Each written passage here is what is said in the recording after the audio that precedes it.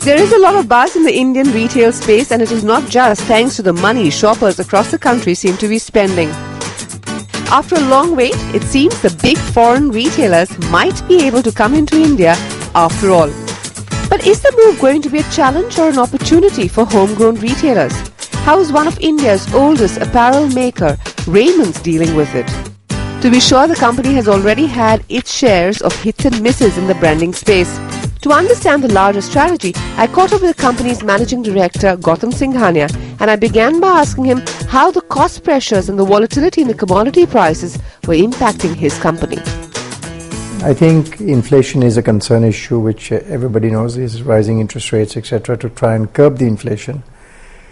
Having said that, I think consumption is still happening. I think if you see on the grassroots level, there is consumption.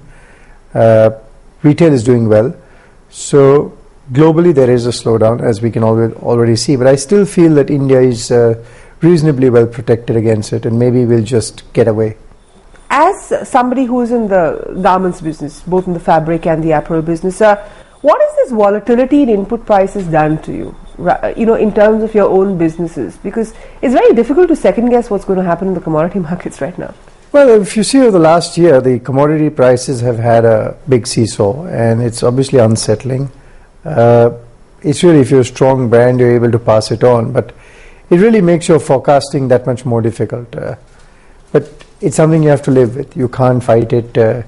You've seen prices go up 200% in commodity prices, whether it's cotton or wool or polyester, and then suddenly it comes down, whether it's steel or cement. And I think that's a reality that we've got to cope with. I think we just have to understand that this volatility is here to stay, and it's people who cope with it the best are guys who are going to sort of survive.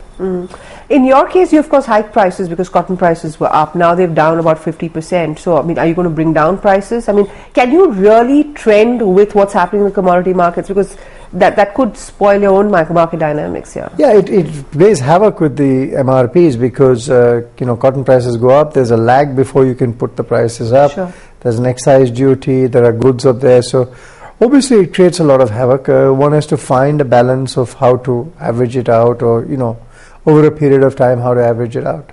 So right now, with prices down 50%, does that mean that prices are going to be cut on the MRP? Is it as simple as that? No, it's not as simple as that, because firstly, they're down today. That doesn't ensure that they're going to be down tomorrow. You're seeing high cotton prices on the MRP over a period of the last 6 to 8 months. So depending on what happens over the next 6 to 8 months, will really determine the MRPs 6 to 8 months down the line. Okay, so how often do you kind of assess the situation on the pricing front? Well, normally we don't like to change the pricing unless there's an abnormal increase in prices or input costs. No manufacturer or brand wants to keep tinkering with the prices. It's not a commodity where you can say tomorrow 5 rupees up and tomorrow 5 rupees down. So somewhere it averages out. We keep it stable. To some extent we absorb it and then pass on something. So at some level it all averages out for us. But at the end of the day, if you were to look right now and look ahead into this financial year, how are margins going to be? Because margins for everybody have been under pressure because of this. Well, they are going to be under pressure. As you've seen, all input costs are up. The markets are tough. So yes, there will be some pressure on margins. But I think if you're a strong branded company, people will move towards you first. You have an interesting export exposure as well. How has that been impacted by the kind of noises that we're hearing on the slowdown, on the kind of turmoil that we're seeing in key economies right now? Well, I would say everybody's exports are impacted. I think to first say that yes, exports are impacted because the main markets, the US, Europe, are not doing well. Japan's doing significantly better than expected. These are the 3 main markets the way I look at them. Having said that, I think competition from China it's a very interesting scenario because the yuan is appreciating, so it's making Chinese export a little less competitive. But on the back of that, you're seeing increased input costs in China, and fundamentally on 2 issues. One is labor and one is power. So their input costs are going up, which is making them a little more uneconomical. Riding this, the third thing that's happening interestingly in China is that people are looking inward. So there is a conscious effort to build up domestic demand. and be less vulnerable to global cycles. So a lot of companies have started focusing inward and started selling inward. Therefore, the availability of products for the international market has become less. So I think all these factors coupled together are actually holding us out, that where it is a little bit of turbulent time, but we're getting this advantage. So you're net okay, I think. But from your standpoint, like China is looking inwards, is the domestic market going to be a concern? Because everybody is scaling down the growth of India. But you know that every time there is a sale in Big Bazaar or there is any kind of an event, the kind of retail rush is very high. What's the sense that you're getting on footfalls across Raymond stores, etc.? Is there a slowdown because of inflation, of the slowing growth, or do you think there is traction there? Well, I think really like what I tried to explain earlier, I think branded companies will face less of the slowdown. I think if you're branded and say somebody bought 3 shirts from 3 different brands and there's a recessionary trend, he tends to move back to the strongest brand. So in effect, the strongest brand actually gains and the smaller brands actually lose out, because he then goes safe. His risk-taking ability becomes less. And he says, no, I'd rather buy 2 trousers from Raymond than 2 from Raymond and 2 from somebody else. I'll cut out the other 2 and I'll just go safe in this tough time. Number 2, I think Raymond, because of its strong brand equity, has done a huge market penetration. So new markets are opening up for us, which was a very interesting experience for us. But in a country where the unorganized sector is still the dominant player, won't there be down trading in that sense, where a lot of the focus will move into the unorganized, cheaper sections? I mean, is that something, in the theory that you're talking about the dominant brand actually benefiting, do numbers really stack up with Yes, that? for us to do. Because you see, let me just answer your unorganized sector. We don't compete in that space. We've cut off at a particular price point where the unorganized sector takes over. And that's going to be a man-eat-man world, because they're the only thing that is determined is price. In our products, in the market that we are in, we're not going down the market or down the pyramid like you'd say, but we're going across the country. I think we're opening up in class 3, class 4, class 5, now class 6, class 7 towns. And it's really the power of the Raymond brand that's giving you success in those markets, because people know of your brand, people have an aspiration to buy your brand. And now you're actually classical marketing, you're taking the product to them, as opposed to them having to go for the product. Certainly, if there's a win-win situation for whoever brings an alliance, and for us, why not look at it? From a brand strategy point of view, Raymond has seen some interesting moves in the last 2.5, 3 years, maybe 2008 onwards, because you've experimented with a lot of sections, withdrawn, experimented again, and it seems as though you're churning your portfolio to figure out which are the growth areas. Have you defined your growth areas right now? Because there is a move to go towards the slightly massier segment with makers, for instance. That is a segment that you'd withdrawn from with Notting Hill earlier. So there is a little bit of churn happening from a person who's standing outside. I'm not quite understanding what your strategy is. Well, there's a continuous churn. I think the only thing in life that's constant is change. So you're continuously experimenting. We try. If we fail, we don't get deterred. We, maybe try something different. Notting Hill was done with an extremely different reason. It was firstly a ready-made brand. Sure. Makers is a flanking brand strategy where there's a point up to which you'll take Raymond. The product is very different. If you see, Makers is more polyester viscose driven. Raymond is more polywool driven. Sure. So it's a flanker brand strategy which we can enter different kinds of markets. And I think the launch phase has been very, very encouraging. When you decide on segments, what is the strategy that's driving you? I mean, well, we have a proper research. We do proper research, and we see, like we shut Zap. I mean, we launched Zap. We believed that Zap would do well, but it didn't do well. We shut it down. We had no issue with that. We did B. It didn't do well. So for everything that does do well, there are some things that don't do well, and you've got to accept that. You've got to keep trying and try, and you can do as much research as you want in the boardroom, but it's when you actually go into the marketplace you realize whether it's going to work or not. And we realized very quickly that Zap was not going to work for whatever reasons, so we got out of it.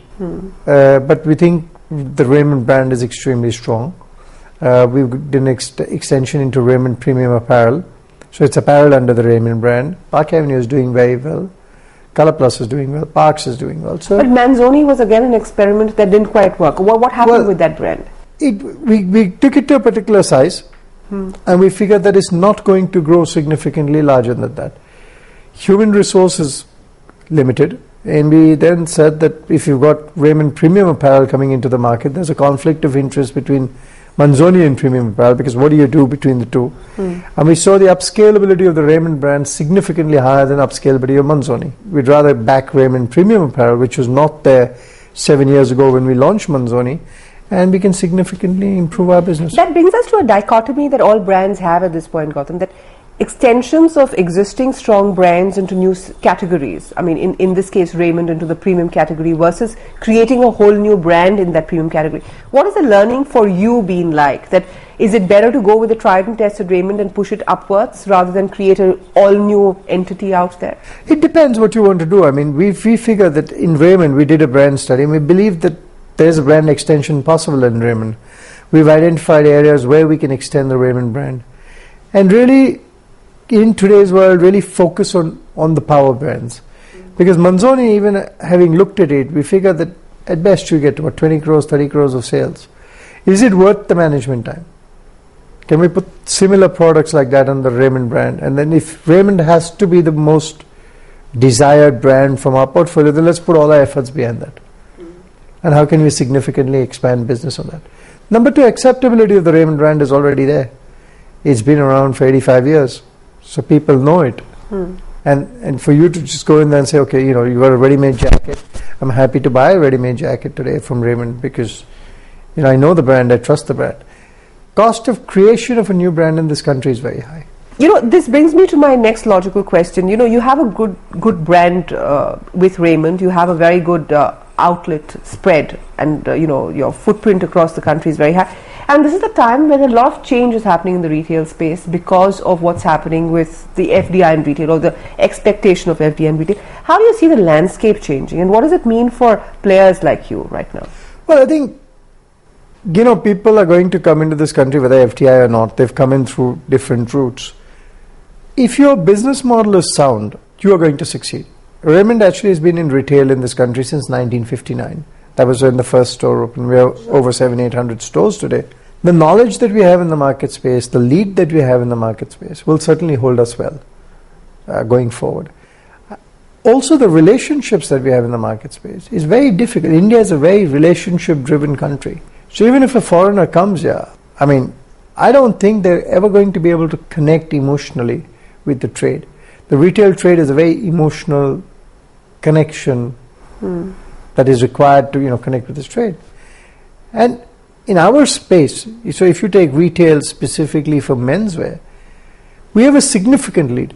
So we're very confident we are okay for the next 5 years. We have no issue. So, I completely buy that point that, the emotional connect is very important. But there are different kinds of possibilities of, it is also a high cost and high cash burn kind of a business, the more you spread out. Could there be possibilities in alliances? Where would you be open to alliances, for instance?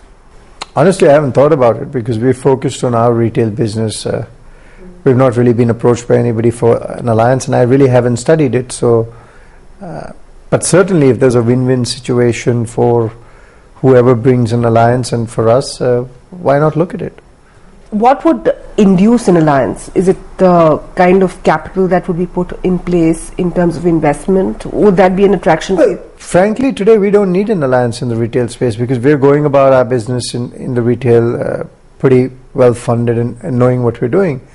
But like I said, I haven't really thought about it as to what kind of alliance might create a win-win situation.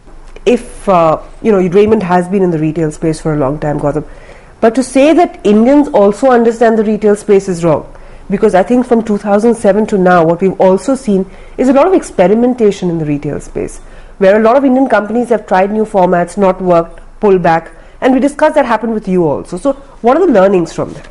Well, I think, if you focus on what you're doing and you focus for the right reasons that, we believe our business model works.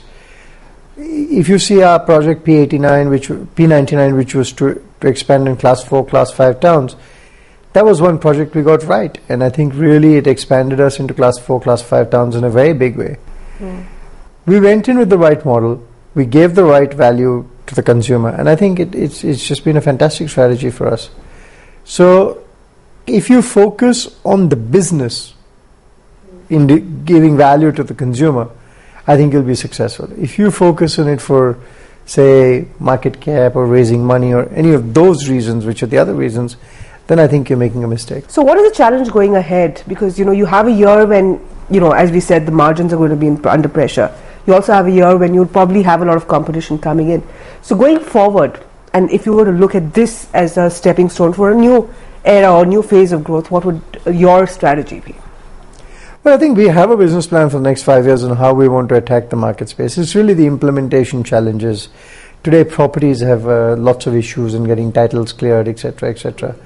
So it's finding our business partners because the growth is going to be exponential from, as we want to move forward. As you're aware, Raymond is the #1 textile apparel company in the country. So it's up to a point it's easy, but then after 800 stores, how do you get to the next 100, next 100, next 100? It just becomes that much more difficult. So the implementation challenges will always be there. But the general sense is that money is very important for this kind of rollout. Of course, you have a franchise come owned model. So in that sense, your cash burn isn't as much as most people. But how much money would this kind of expansion entail? Well, it doesn't take a lot of money. Without giving you numbers, it doesn't take a lot of money because we're going on the franchisee model. And the reason the franchisee model works for us is because of the strong brand equity. It's something that's held us good for the last 60 years. And we take care of our franchisees. We are one family. It's the Raymond family. So people understand that there is a return on this business. You must let the franchisee earn money. And I think it's a model that we've been extremely successful over the last 6 decades. So moving forward is really finding the right partner and creating the right model. I don't think we should get so worried with these big guys with deep pockets coming. I think big guys with deep pockets are more liable to lose a lot more money.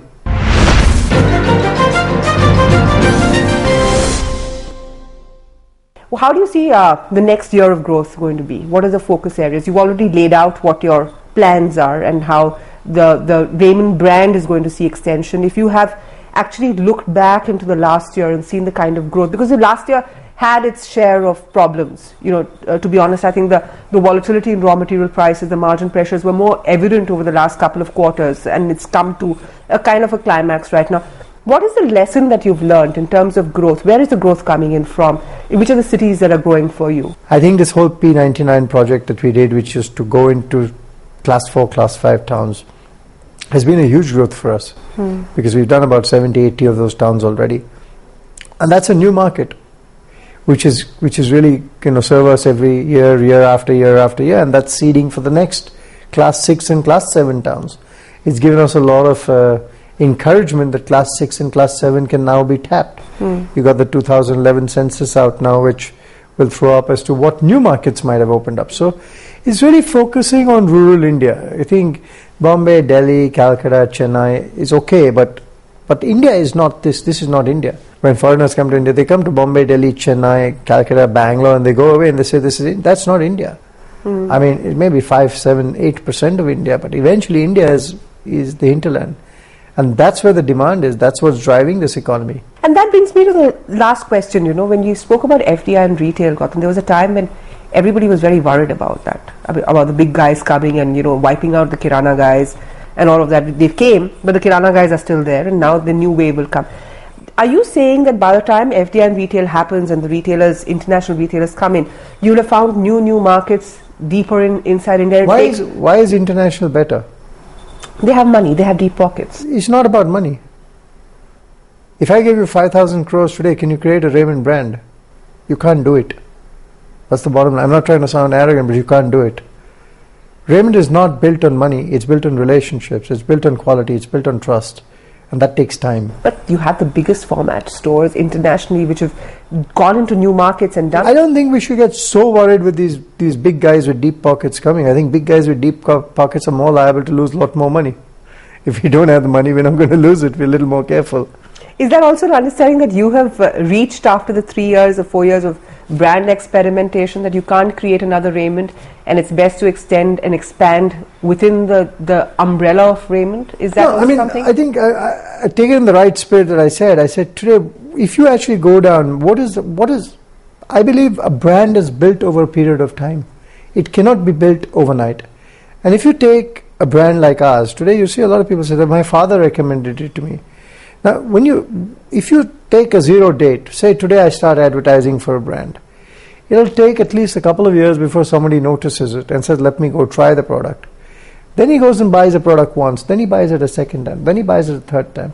Then he goes back and says, oh God, this product lasts me for 5 years and 7 years and 10 years. By the time 15 years are gone. Then he recommends it, and then it starts becoming a brand in his mind. It doesn't become overnight. Number two, your trade relationships. We were in Macau for a conference. I had 4 people, 4 generations of the same family there. There was a son, his father, his grandfather, and his great-grandfather. All 4 of them were at the conference. Now, that trade relationship is so important to us that you can't build it for money. Rarely have I seen you sit across the table and actually talk about what your vision for Raymond is. And I think that was a very interesting opportunity in this kind of an interview. So let me ask you that. Given all of it, given the learnings, given the kind of opportunities that you're seeing, given the huge potential that you have going forward, how do you envisage Raymond 5 years down the line? Well, as the number one textile apparel solution, I think we're going into the hinterland, more stores, better products, focused in the 3 or 4 brands that we have, and really giving our consumer delight in terms of the best products. We already make the best products in the world, so we're very, very proud of that. We're the only company in the world that makes Super 240s. So I think really changing the notion of people that if it's imported, it's better. I think the best products are made in this country. And just to give you an example, we talk about, India not making great suits. We sell suits to Japan. Last 7 years, every single day, 500 suits a day. Now they say the Japanese sleep in their suits, and if our suits are good for the Japanese, which are the most quality conscious market, not the US, not Europe, I think we're probably making the best products in the world. On that note, thank you so much. Thank you very much. Thank you.